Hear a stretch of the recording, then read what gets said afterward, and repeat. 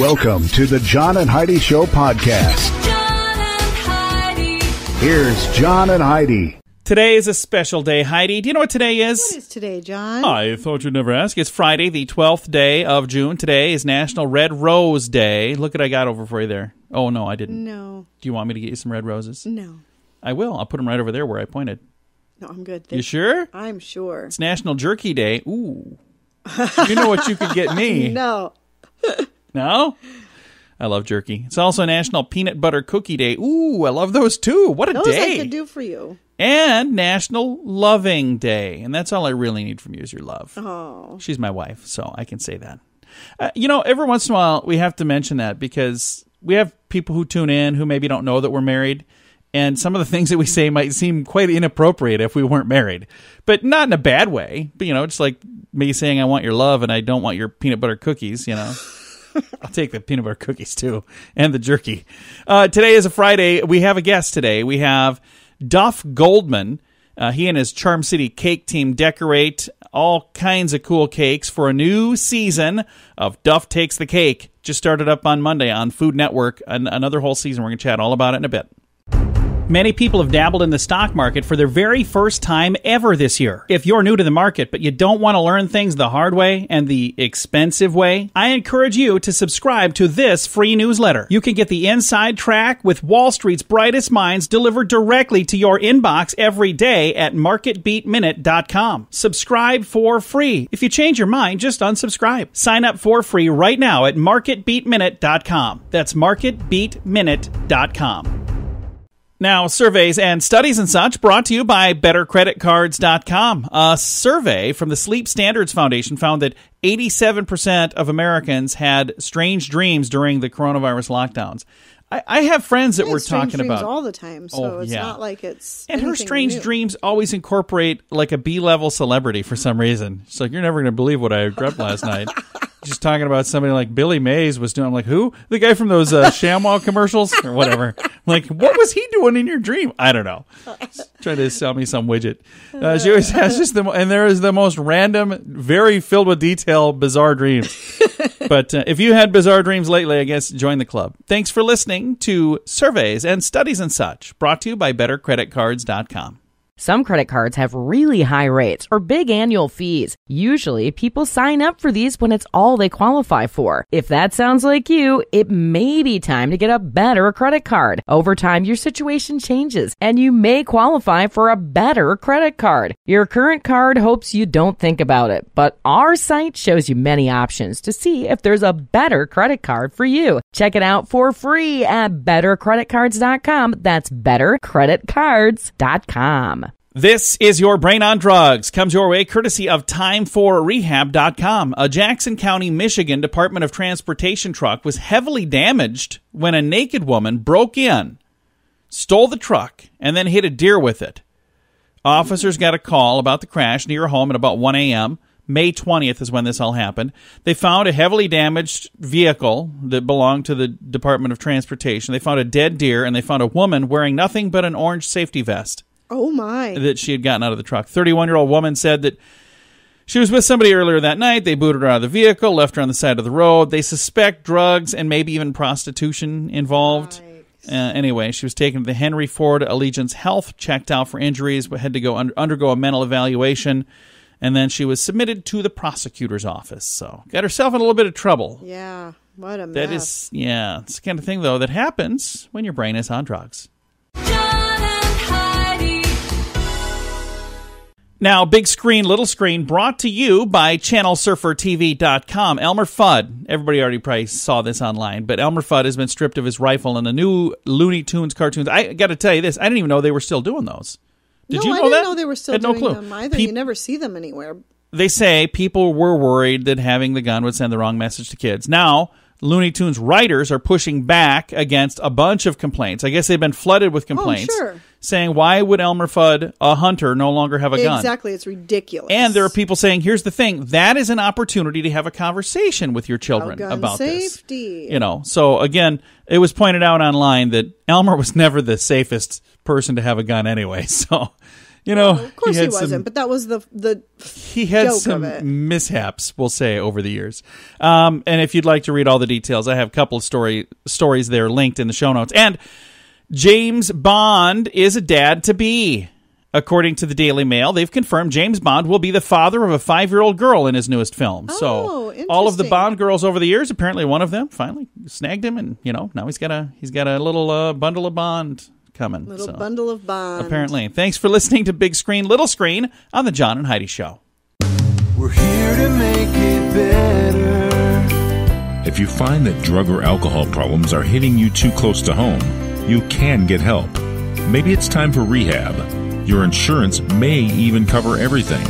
Learn more at timeforrehab.com. Get help for a drug or alcohol problem within 24 hours. We're here to make it better. Get more information at timeforrehab.com.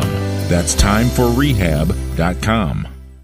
Now your scoop of the day. It comes your way courtesy of InsuranceChicken.com. A video has gone viral of an Arizona Karen, in quotes, Arizona Karen, Sure. Who was slapped in the face after telling a female shopper that was in the same store to, quote, go back to Mexico, and she got smacked right in the face. So that was not a good plan. Supermodel Bar Raphael E. I don't know if I'm saying any of that. You know who I'm talking about? No. I can't keep up with all these supermodels. I've Are they never Marvel kept or up with the DC? Oh, that's superheroes. Okay, Yeah, supermodel. yeah. She signed a plea deal to perform 9 months of community service for tax evasion. So she's not that super, apparently. Author Bill Buford is retracting his claim that celebrity chef Daniel Boulud used food coloring to enhance the color of his pasta. Wait a minute. Wait, what? Okay, so what? Oh, his pasta only looks good because he uses food coloring. He retracted that comment. He's like, I take that back. I take back all of my terrible food-related food coloring claims. Aren't there more important things I we don't can know. worry about? Yeah, you know what? Let's move on to something much more important, like Elton John's ex-girlfriend. Okay. Yeah, from 1968. Okay. She's in the news because Elton John, it's his former fiancée, by the way, Linda Hannon. Back in 1968, they dated back when he went by his real name, Reginald Dwight. Mm-hmm. So he was Reg Dwight back then. And those two dated way back in the day, 1968. Now, her knee needed to be replaced, and he said, I'm going to cover that for you. I'm going to pay for that. Oh, isn't that nice? So that's really cool. So he's paying for the knee replacement for his former fiancée from 1968. Must have been a good breakup. That's really good. Video of a British Back to the Future fan who rode a hoverboard alongside a DeLorean to recreate the iconic movie scene has gone viral. Have you seen this? I have not. I actually have a photo of me standing next to a DeLorean time machine on a hoverboard, and I'm floating in the air, and I'm not very good at it. The way they did it, they had this little thing that they slid under the DeLorean, and it held and then you just stand on it, and they take your photo. Okay. And I look like an idiot. So I'm like, yeah, that's not really working for me. I don't think I saw that photo. You've never seen that photo? I don't think so. Well, I'll have to find that now. And fitness influencer Tammy Hembro says her clips are getting deleted from TikTok. Like she'll do a TikTok video and then post it, and they're saying it's because she's not wearing enough clothing. Well, then maybe wear some more clothing. I don't know what the rules are. I don't know how any of this stuff works, but she's a fitness influencer. She's trying to show off the bod that she's like, hey, if you want to look like me, do what I'm doing or whatever. You'll notice I'm not a fitness influencer. It's never been an issue for us. So. Nobody would subscribe to that channel. Even I wouldn't. And one last story. Cardi B surprised her daughter Culture with a K, by the way, with a surprise shopping spree at Target. That's kind of cool. You know, if you're going to do something fun. And I bet the kiddo was probably pretty thrilled to be able to go do something like that. So I don't know if they had like the Target all to themselves. I have no idea. Thanks for listening to the John and Heidi Show. Do you pay too much for insurance? Have you looked around? Or are you too chicken? Don't be afraid to look around to see if you can find a better deal at InsuranceChicken.com. We make it super simple for you to see rates from several different companies, to see what they have to offer, all in one place. Heck out great insurance deals at InsuranceChicken.com. Is it time for you to cross the road? See if we can save you money each month at InsuranceChicken.com. That's InsuranceChicken.com. Thanks for listening to the John and Heidi Show. We've got Duff joining us right now from Duff Takes the Cake, and it just returned to to the Food Network. How you doing, sir? I'm doing really good. How you guys doing out there? Fantastic. Now, this program has been on for how long now? How long have you had Duff Takes the Cake on television now? This will be our second season. And this is something that you've been doing for a long time, though, isn't it? Yeah. So Duff Takes the Cake, I don't know if you guys remember Ace of Cakes, but Duff Takes the Cake is basically the same show. It's me and a bunch of weirdos, and we're in a big room, and we're making wild cakes for people. And, hilarity ensues. The cakes, sometimes they fall apart. We got to deliver them crazy. We have one cake that we make for a whale-watching society. Oh, wow. And the cake, it's this giant whale that's, suspended over a base. It's crazy. And we have to deliver it to a boat. And we have to get it on the boat and then bring the whale cake out to where the whales are. And then we all have cake and we watch whales. And it's I don't know how, have you ever been on a boat there in South Dakota? There's not a lot of boats. I've been on a boat, and it doesn't seem like it would be a really steady way to, deliver a cake. That seems like it would be a bit difficult. No, it's awful. It's absolutely awful. Man, we have one cake that we made that was actually looked like a boat. It was the Queen Mary that is docked in Long Beach in Southern California, and we delivered this cake to the Scots Festival. You know what that is? No. What is that? Okay, so the Scots Festival, it's just celebrating all things Scotland, like haggis and tilts and stuff like that, and whiskey. And part of the Scots Festival is the Highland Games, where basically, humongous sweaty dudes and ladies are, throwing heavy things. So there's one event where you got to throw an empty keg of beer. There's an event where you have to throw a rock.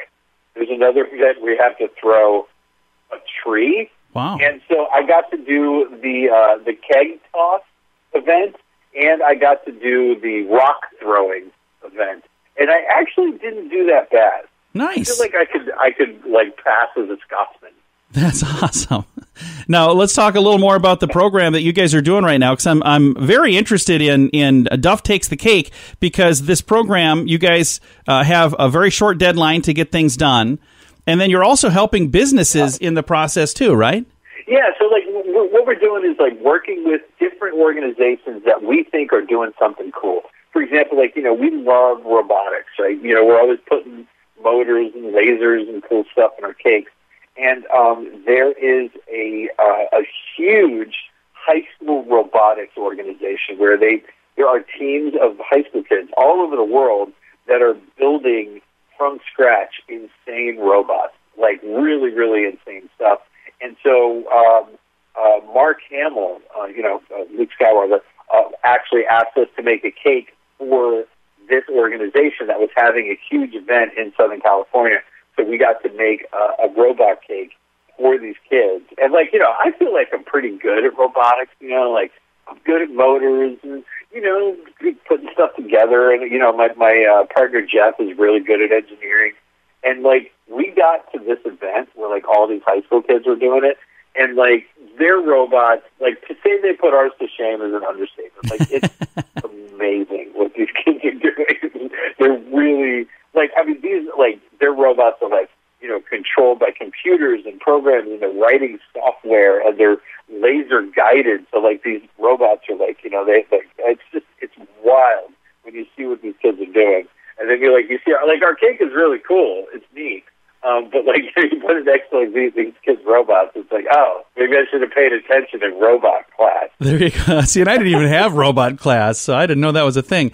Duff Takes the Cake just returned. Again, if people would like to watch this, Monday nights, is that right? Monday nights, 10 o'clock, Food Network. Duff, thank you again for taking the time to chat, and thanks for doing what you're doing to help all these organizations around the country, too. Oh, my pleasure. My pleasure. And in addition to helping, you guys make it look fun, which that right there is a really cool thing. To do something good and make it entertaining and fun, that's a perfect combination. That's a perfect recipe, you might say. You gotta have fun. Gotta have fun, right? I mean, what's the point? Absolutely. Again, Duff Takes the Cake, Monday nights on Food Network. All the information in the show notes for today at johnandheidishow.com.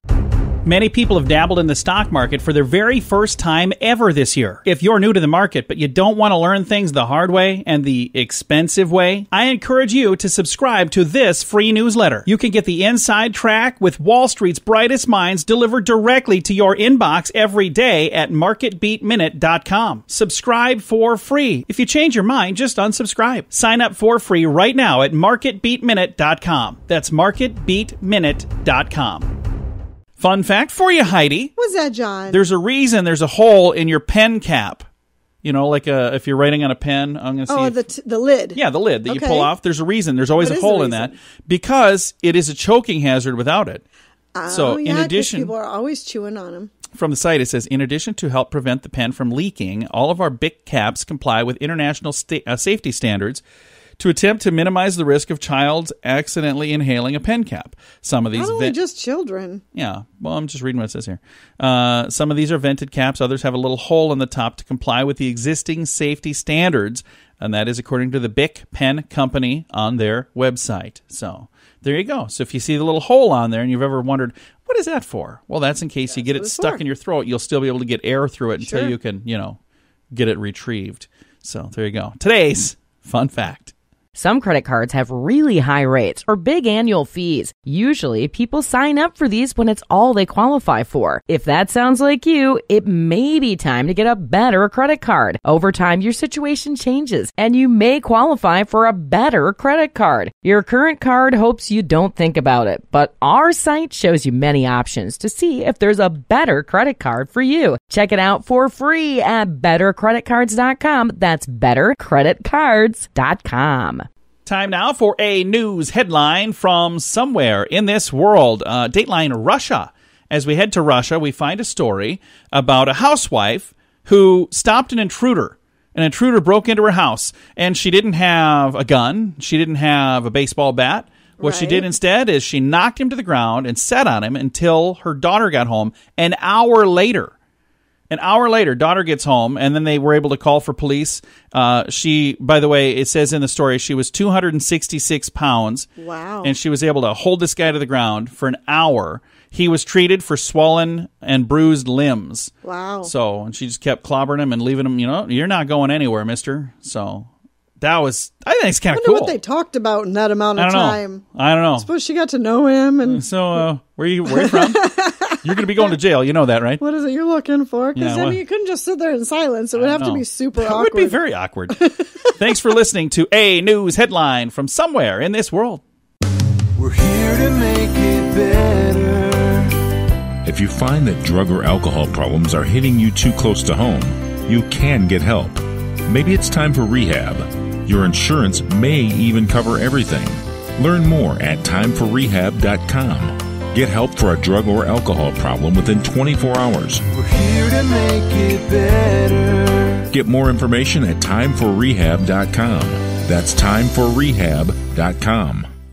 Now some weird news brought to you by weirdgiftoftheday.com. A woman in England whose sister wants to name her newborn baby after her favorite food has been slammed by parents online who say the baby would be bullied.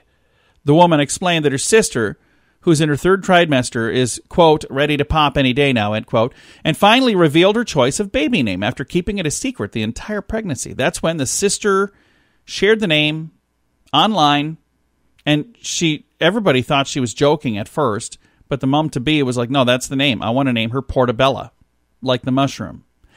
And she says, yes, she did give me permission to share it here. At first, people thought it was a joke, but they're like, no, she's going to call her Bella for short, and people online are going crazy. Now, there's nothing wrong with the name Bella. A lot of people go with that. A lot of people are named Bella. But if you're going to name your daughter... Maybe just name her Bella. Portobello. Yeah, if you're going to call her Bella anyways. I don't know. It's, I believe... Isn't England one of the places where the courts can step in and say, no? Could be. I don't know. There's some places. But Bella, beautiful name. Portobello, I don't know. A little different. Thanks for listening to today's Weird News. Now your moment of duh, brought to you by InsuranceChicken.com. Police reported that a Connecticut woman allegedly spit in the face of a fellow shopper. This is a bad idea. Why do this? What is wrong with people? So the victim violated a social distancing guideline, was going the wrong way in a one-way aisle, according to the police. That's when 40-year-old Sandy Hook resident confronted the male victim. Lord. She confronted the victim as part of the store's measures of the one-way aisles. And she was saying that you're doing this wrong. Upon spotting the man going the wrong direction, she felt it was necessary to tell him to turn around. According to the arrest summary, during the argument, she spit in his face. She was arrested for breach of peace and is due in court in July. Good. So you don't do Mind that. your own business, lady. Yeah, and you know, I always go the wrong way just because I can. Yeah, she does because she doesn't like to follow rules. No. Don't tell me what to do. Why don't you calm down over there? You just take a breath over there. But and it would not end well for you. But I'm saying, would you spit in someone's face? No. Never. Don't do that. That's a bad idea. But that's why it is today's moment of duh. Do you pay too much for insurance? Have you looked around? Or are you too chicken? Don't be afraid to look around to see if you can find a better deal at InsuranceChicken.com. We make it super simple for you to see rates from several different companies, to see what they have to offer, all in one place. Peck out great insurance deals at InsuranceChicken.com. Is it time for you to cross the road? See if we can save you money each month at InsuranceChicken.com.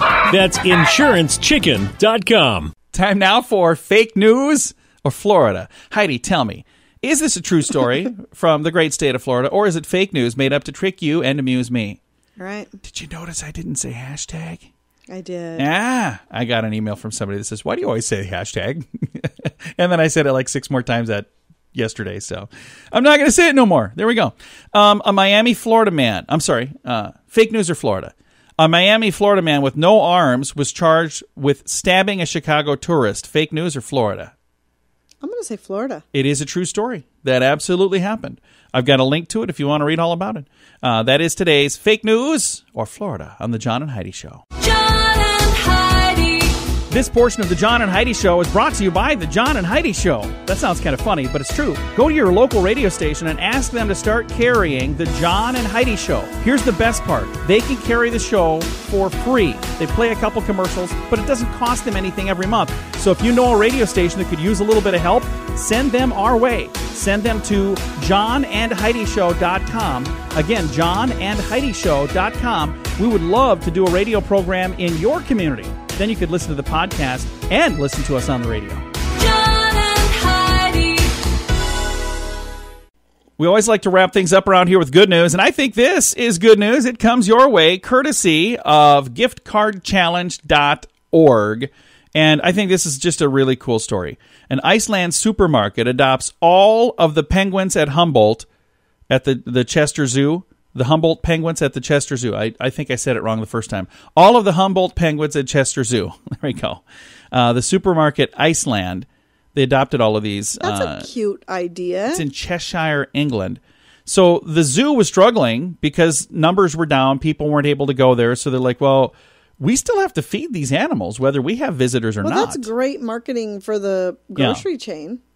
And the name of the chain is Iceland. Yeah, it's which perfect. Is pretty cool. Yeah. So the frozen food retailer agreed to lobby the UK government to let the zoo allow to, do this. And it says, although the penguins are not from Iceland, the birds epitomize all things frozen, they say, which is why the supermarket agreed that it would be probably the most appropriate way for the zoo to get support from them during a difficult, stressful time. It says, we are all saddened to hear of Chester Zoo's recent struggles. It's the heart of the local community in Chester and a much-loved family favorite. I remember visiting the zoo as a child, and my own kids love going there, said the managing director. And says, we're proud to be able to lend them our support, both through the adoption of the penguins and also, financially they help them as well. They gave $2.4 million in public donations. That's how much they launched a Just Giving, kind of like a GoFundMe. Like a GoFundMe, sure. And that raised that much. So I'm looking to see if it says how much these guys donated. It doesn't say. I don't know. It's probably in here somewhere. So, but that's great marketing. Yeah, Love it's it. really cool. I've got a link to the story, and it's also got the Fund Me thing if you're interested in that. It sounds like things are going to go well for those penguins, and everybody can live happily ever after, which is nice. which is nice. It's a really nice good news story. Time to say goodbye, Heidi. Goodbye, Heidi. Goodbye, everybody. Have a great day. Thank you for listening to the John and Heidi Show on a Friday.